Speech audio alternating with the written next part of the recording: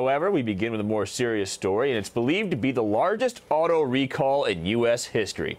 Japanese airbag maker Takata finally gave in to pressure from regulators, doubling the number of vehicles affected by faulty airbags to 34 million.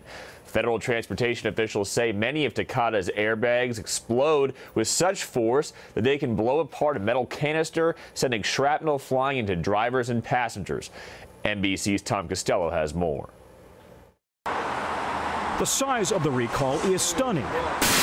Nearly 34 million vehicles nationwide now involved, 11 different automakers, roughly 1 out of every 4 cars on the road. After 5 months of insisting its airbag inflators are not defective, the Takata Corporation now admits that's not true. Takata has agreed to declare that airbag inflators are defective.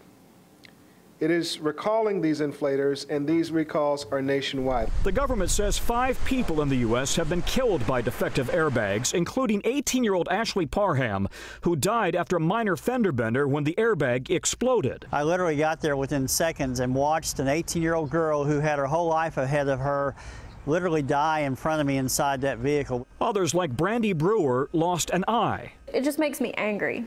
Angry that this has been an ongoing problem and that it's still going on now. This is something that should have been fixed years ago. Government investigators believe that defective airbags are most dangerous in extremely humid climates.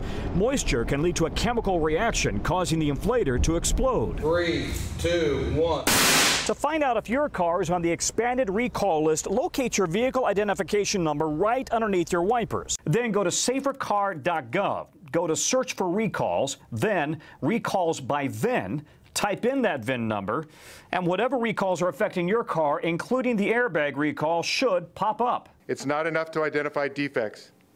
To save lives and prevent injuries, defects must be repaired. In a statement, Takata said, "We are committed to continuing to work closely with regulators and our automaker customers to do everything we can to advance the safety of drivers." But repairing all of the 34 million vehicles could take years, and it's possible that if yours has already been replaced, it'll have to be replaced again if investigators determine the replacement parts are also defective. The Department of Transportation will now determine which cars to get fixed, and Luke, that will be based on risk, on location, and also on age. Back to you. Hey YouTube fans, I'm Luke Russert. Thanks for checking out our MSNBC channel. Subscribe by clicking right here and click any of the videos over here to watch the latest breaking news, mini documentaries, conversations from Shift, and other digital exclusives. Check it out.